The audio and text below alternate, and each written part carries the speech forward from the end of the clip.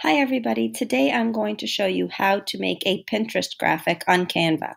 All you need to do is type www.canva.com into your browser, and this is the main page. Now I have a whole bunch of pictures here that I've made, and you might or might not have those.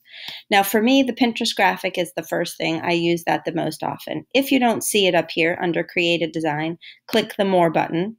And this will show you all the things that you can make on Canva. You can make a YouTube channel cover. You can make an Instagram post. You can make a Facebook post. You can make a blog graphic. You can scroll down and see all the hundreds of things that you can make. Basically, anything that's a graphic is here. But today we're going to be making a Pinterest graphic. Also, my screen might look a little bit different than yours. I have a Canva for Work. That's the paid account, but the free Canva account works perfectly. So we clicked Pinterest graphic and this blank space came up.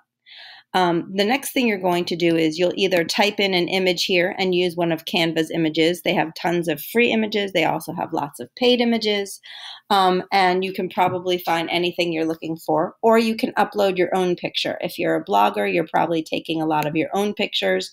And when you click upload, then you would just click the green upload your own images, and each of the images that you want will nicely fall into this box. Today I will just show you how I will make a graphic.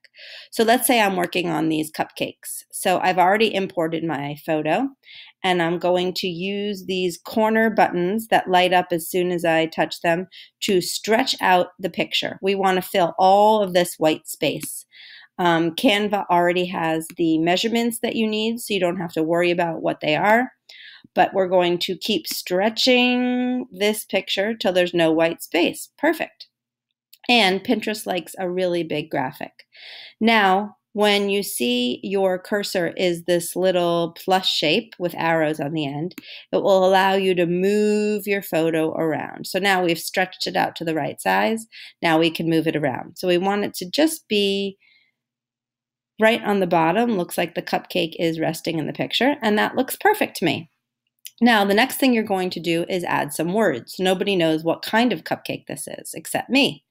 So we're going to click text on the left side, and we're going to add a heading. So we're going to click that one time, and the add the heading box nicely comes into our graphic.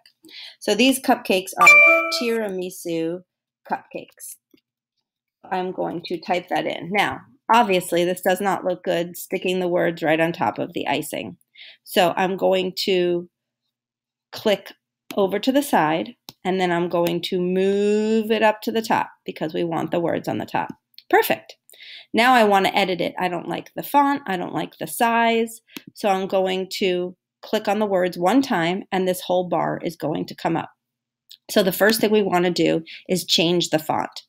There are hundreds of fonts. Once you start using Canva, you'll get used to the fonts that you like.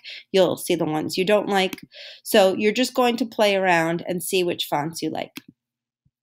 So let's just quickly choose one, and let's choose this one. Perfect.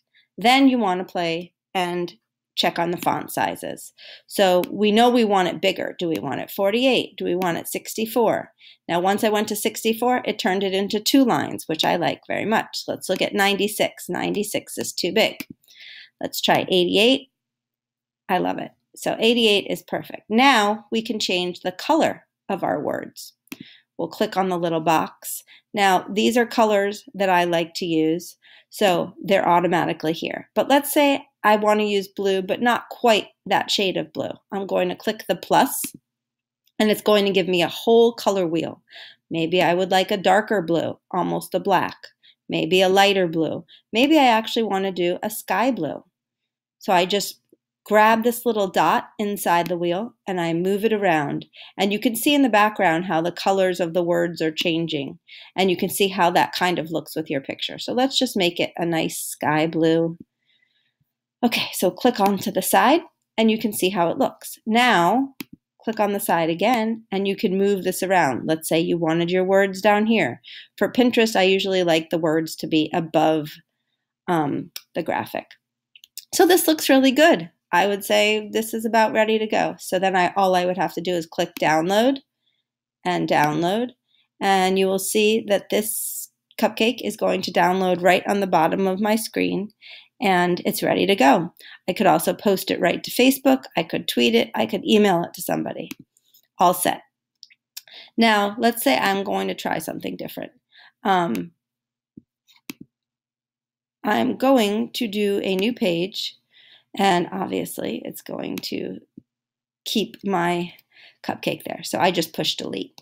So let's try something new. Let's use one of Canva's pictures. Let's look up donut. And you can see each graphic either is $1, and that will cost you $1 for each graphic, or free. So this graphic is free. So I'm going to pop it in here. These lines will disappear once you've paid or download your graphic. This one is a free one. So I'm going to stretch my lines, and I'm going to move it up so I can see the donut. And let's say I was making this graphic for National Donut Day or a diner that I'm opening. So one thing I might want to do is I might want to do a box like this. And there's tons of choices. You just have to scroll in here and see what you like. So let's say I'm going to put this. Now, we can't see our donut behind here. We want to make this a little bit more transparent. So all we have to do is make sure your graphic is highlighted, click this transparency box, and as you see, as I move down, we can see the donut behind it. When it's not transparent, we can't see the donut. When it is transparent, we can see it. Okay, so let's leave it right there. Let's call this donuts, and let's change the font, the color to, sure, we'll do light blue again. And then we can move this around. We can put it down here. We can put it up here. We can put it anywhere we want. That's just something else you can do. So if you don't like it, just get rid of it, throw it off to the side, and it's gone. One other thing you might want to do is make a watermark for your picture. I click this thing that says a little bit of body text.